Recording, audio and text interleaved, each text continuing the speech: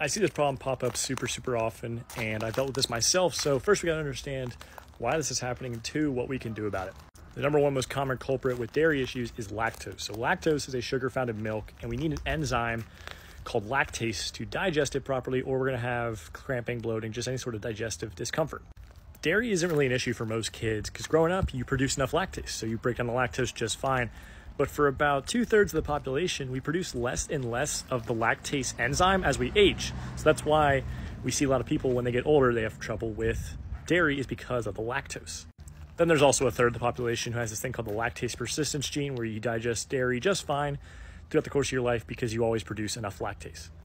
So for the 2/3 of you who still have dairy issues when you drink a glass of milk, here's what you can do. Number one is fermented dairy. So we're talking yogurts, kefirs. With the fermentation process, the lactose is converted into lactic acid, which is actually beneficial for our guts and our digestion, and people do way better with it. So that's why a lot of people do yogurt when they can't handle normal dairy. Plus, they have probiotics, which helps with overall gut health.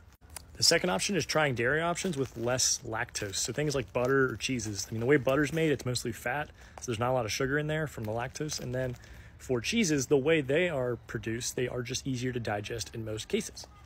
A third option is any A2 milk or any non-cow's milk. So like goat, sheep, camel, that kind of thing. The reason to try all those is that they're all A2 milk, and human milk is A2 milk. So it's more natural and it's more aligned with our biology. It's just easier to digest. So if A1 bothers you, try A2. Number four, and my personal favorite, is raw dairy. So do your own research on raw dairy to see if it's a good fit for you. But if you find a good source from a good farm that you trust, that doesn't have any contamination or outbreaks, get your raw dairy from there, because anecdotally, tons and tons of people have done better with digestion and just how they overall feel with raw milk. And there's studies out there about how it's just easier to digest and it has more nutrients that are not broken down, degraded, destroyed from the pasteurization process. So you can try that out to see how you do. And then last resort, if you don't do well with any type of dairy, if it's pasteurized, if it's cow, if it's goat, if it's cheese, it's butter, it's cream, it's ice cream, it's raw, you still have issues with all of them, even in small amounts or big amounts, doesn't matter, then I would look into deeper issues like I mentioned before. It could be a gut issue, an underlying gut issue where all dairy bothers you.